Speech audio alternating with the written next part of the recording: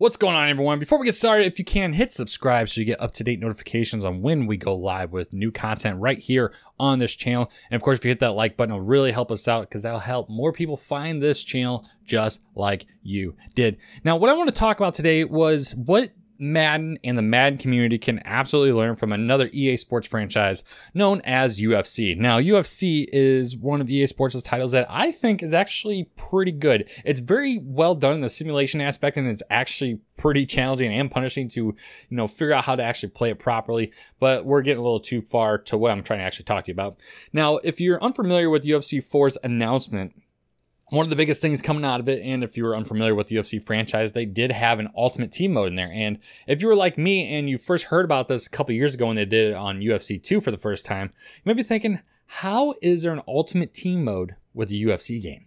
Well, it's because it's EA Sports. That's how there is one. That's essentially it. But here in a press release they did following the official announcement of UFC 4, they announced that Ultimate Team will not be returning to UFC 4. So what does this mean for Madden? What does this mean for the Madden community specifically, and why I'm addressing the Madden community in this exact video? Now, a lot of us are very tired of the constant ignoring of franchise mode and improvements to the gameplay and making a true simulation experience that we have long desired and hoped for and have seen out of EA Sports themselves. Now, the whole point of bringing this all up is essentially saying that we're to blame. We are to blame. Now, maybe not you specifically watching this video, but the Madden community in totality is to blame for this. So I know one person that plays Ultimate Team frequently or as their main game mode in Madden, you're to blame. You absolutely are to blame. And this press release from UFC specifically says just that. Now, if you didn't think sports companies, if you didn't think that game development companies or publishers aren't aware of the game modes you are playing, you're wrong.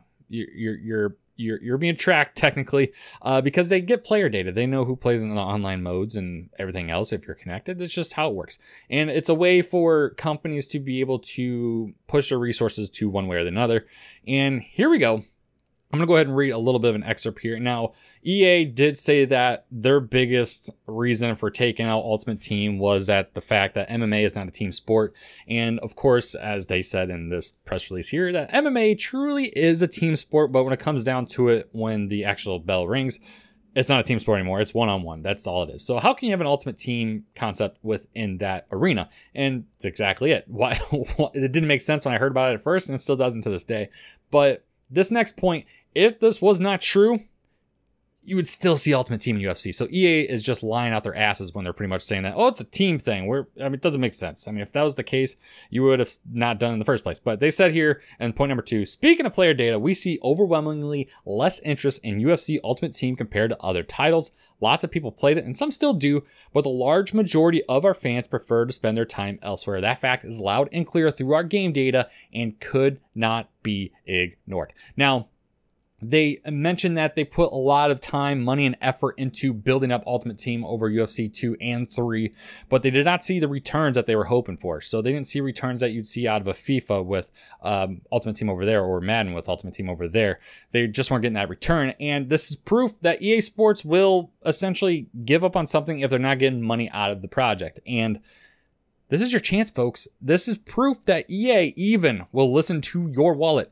So you need to speak with your wallet, folks. If you don't want Ultimate Team to get the constant upgrades from Madden or FIFA or even NHL, if you're an NHL Ultimate Team player, stop spending the damn money over there. Stop spending your time over there. Start spending it in franchise, or just don't spend your money at all on a Madden game or an NHL game or a FIFA game until you see it the way you want to see it.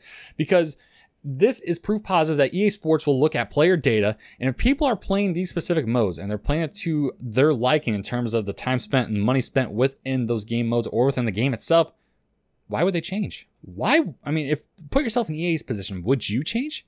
If you're making money doing something and a lot of it hand over fist, you're not going to stop doing it, folks. FIFA and Madden Ultimate Team are huge money grabs for EA.